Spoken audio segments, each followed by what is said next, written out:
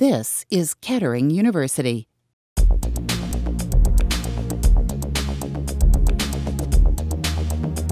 I'm Dr. Brelin-Fornari. I am a professor here in mechanical engineering, but I'm also the director of the Crash Safety Center. The type of testing that we do here at Kettering University is looking at occupant protection systems. We look at what's happening inside the vehicle.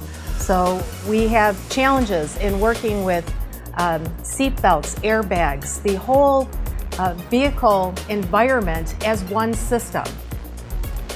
The research that we're doing here at Kettering is affecting the national standards that in crash safety for children in child seats. We've been working for 2.5 years on this contract with the National Highway Traffic Safety Administration. And the notice of proposed rulemaking for this new standard will be going out to the public in 2013.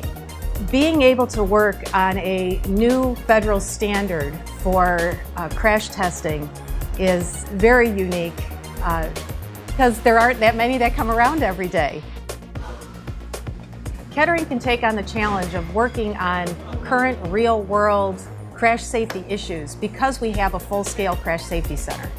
And with the Crash Safety Center, we bring our students into it every day. That they come in with classes because as professors we bring that back to the classes, but the classes come into the lab as well. The Kettering University Crash Safety Center is the only crash safety laboratory in the world that we know of where students can get hands-on experience at the undergraduate level. Kettering University, making a better world.